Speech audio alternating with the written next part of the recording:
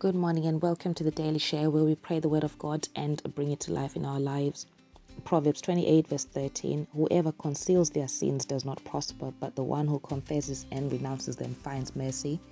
New Living Translation, people who conceal their sins will not prosper, but if they confess and turn from them, they will receive mercy. English Standard Version, whoever conceals his transgressions will not prosper, but he who confesses and forsakes them will obtain mercy. So we are talking about the power behind confessed sin. And yes, I realize that I've been pretty much in the last 2 or 3 shares, been pretty much talking about the same thing. And clearly, God is impressing on me hard this topic. And everywhere I go, I literally find myself coming across this idea of confessing sin. Or just, when you're outside of the study of the Bible, most people would sort of look at it as just taking responsibility for your actions and admitting when you've done wrong, basically, right?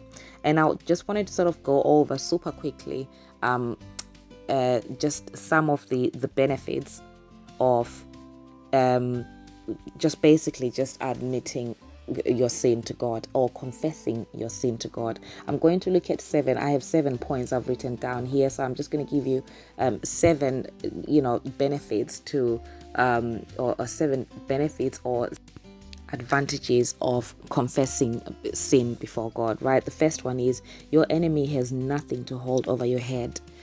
Just think of even as not as people, right? When someone knows something about you, something you've done wrong, and and you're trying to keep it secret, but they know about it.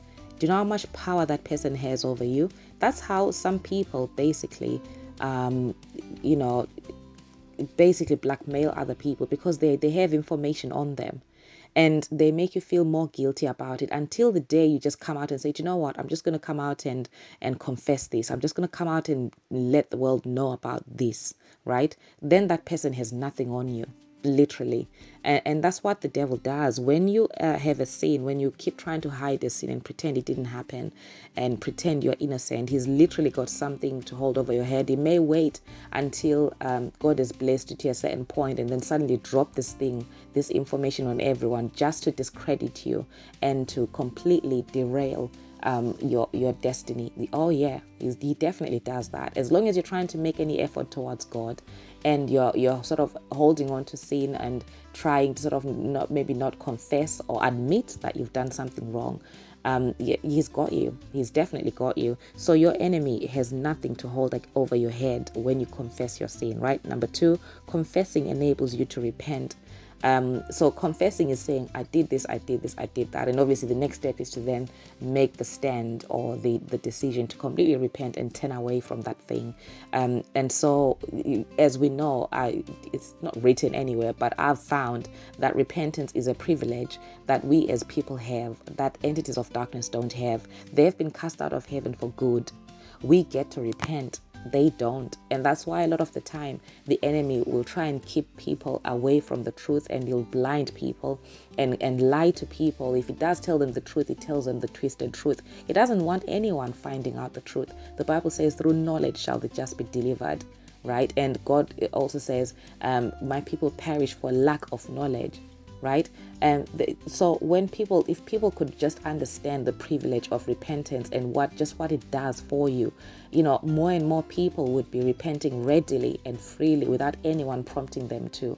But people don't really understand the impact. I even remember a man of God once teaching that the day you give your life to Christ, you don't have to repent. That's it. Your sins are forgiven. There's no more condemnation. That is that is not accurate. By no means am I disrespecting this man of God.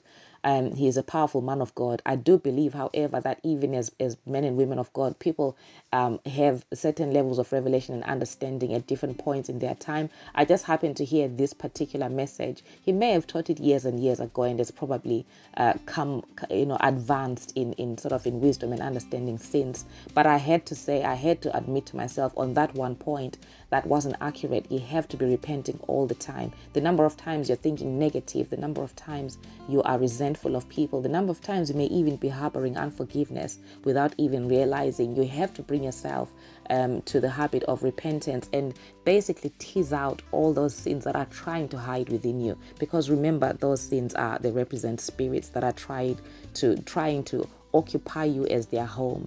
When you repent, you let them go and you just say, nope, this is wrong, I shouldn't have done it, Father, and I turn away from this. So it's like it's a chance to renounce those evil spirits, basically. Number 3, confessing is a way of reviewing your performance, right? So if we sort of explain this in terms of the world, and yes, I know we shouldn't be conformed to the world, but if you want to sort of gain maybe a perspective or understanding of what confessing does for you, even at work, there is performance management, right? You review your performance in whatever capacity you work every so often. It could be once a year, it could be twice a year, it could be 3 times a year, it could be every quarter or every month even, right? So you review, you take stock, and you sort of look at what you've done well in that period of time and what you haven't done so well. And it's important to do that as a Christian in your walk with God, because then you're constantly, and I'm not saying that God rewards us based on our performance, no, but you are aware of what your shortfalls are. It is easy to walk, particularly, the sin of unforgiveness can hide in us for decades, and we wouldn't even know that we haven't forgiven certain people.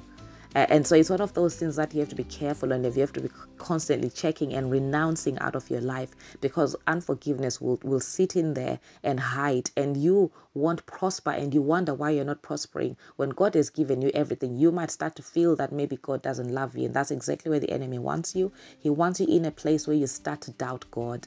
But when you're constantly confessing your sin, things come up the Holy Spirit convicts you, and he causes you to deal with certain issues. He deals with you regarding certain issues, and once those sins, and like the scripture says, he that concealeth a sin cannot prosper. You can't prosper as long as there's hidden sin in you.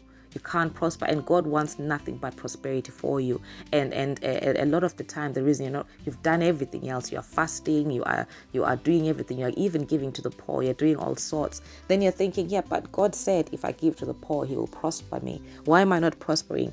There's a hindrance somewhere. And so when you get in the habit of confessing your sin and repenting for your sin, these things come up, and you deal with them and let them go, and then you move forward and you prosper. Okay. Number 4, confessing does not make you weak. I had a really good discussion with some young people. I have that privilege of working with young people, and we were actually talking about this discussion. We're talking about taking responsibility, and there was a question that said, what would cause people not to want to take responsibility? And one of them said, it's because if you admit that you've done something wrong, it makes you look weak, which I thought was a really good point to bring up. It's a misconception that we have as people, but it's a really, really good point, and I was glad they mentioned that, because then it gave us a chance to talk about it. Confessing does not make you weak. That's a perception we have as human beings, and I'm very sure it came from the pits of hell. That little evil spirit convincing you that, oh my gosh, are you really going to admit you were wrong? How do you think that makes you look? That makes you look like you don't know what you're doing. No. When you admit when you confess what you've done wrong, that's actually strength. That's a sign of strength.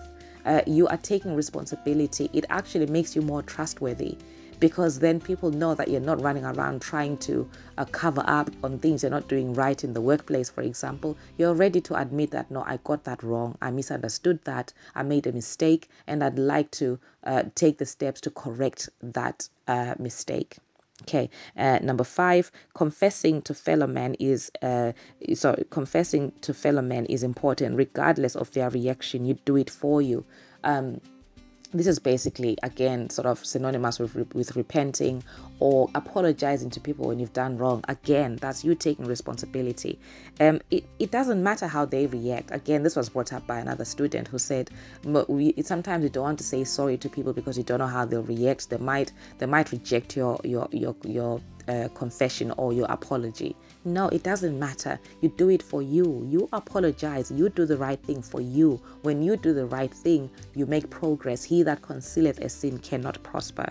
Okay, now we're going on to 1, 2, 3, 4, 5. Number 6, confession to God is a chance to talk to God and come. Remember, God says, "Come, let us reason together." When you confess to God, you just come out and speak what's in your heart. It's liberating, guys. It sets you free. It's a cleansing. It's cleansing time for you. You can't go wrong by confessing to God. God wants to sit down and have that conversation, that heart-to-heart conversation with you. He wants you to talk to him and explain why you feel the way you do, right? So you have nothing to lose by talking to God, nothing whatsoever. If anything, you are drawing nearer to him. The Bible says, draw nearer to God and he will draw nearer to you, right? You're drawing nearer to him, and that you get this sense of peacefulness within you when you talk to God, and it's like you're confiding in him. You confess things you'd never ever confess to other people. When you can confess to God, that means you're submitting to him, and you recognize that he loves you and is merciful, and he'll hear you out and correct you and convict you by his spirit and show you in your heart, probably even show you what to do to rectify the scenario. Again, you can't go wrong by talking to God. And then finally, number 7, confession is admitting that you have indulged in the devil's territory. You're admitting that, Father, what I did is not of God. It's not of the Spirit of God. It's of the kingdom of darkness. You don't want to have anything to do with the kingdom of darkness. And so when you recognize that you've been dancing on the territory of the kingdom of darkness, you can correct that. You become aware of it. You become conscious of the fact that, oh, hang on, I shouldn't be doing that. This is not of God. God would never approve of this, right? And when you're aware of a problem, that gives you a chance to do something about it. As long as you keep being in denial about what you do or don't do, you'll never be able to move forward, because you'll never have the chance to correct what needs to be corrected, and to give God the chance to deal with whatever needs to be dealt with in you. This is how, think about the children of Israel who kept going round and round in circles for 40 years in the wilderness on a journey that could have been done in 10 days or so. That's the very thing. So you find that you'll keep repeating the same patterns in your life. You'll keep having the same struggles for a very long time, because clearly you are not being honest. You're being in denial about things you're not doing right, and there's just no progress. As long as you're doing things that way, you'll make no progress. Thank you for listening. God bless you. Have a lovely day. Goodbye.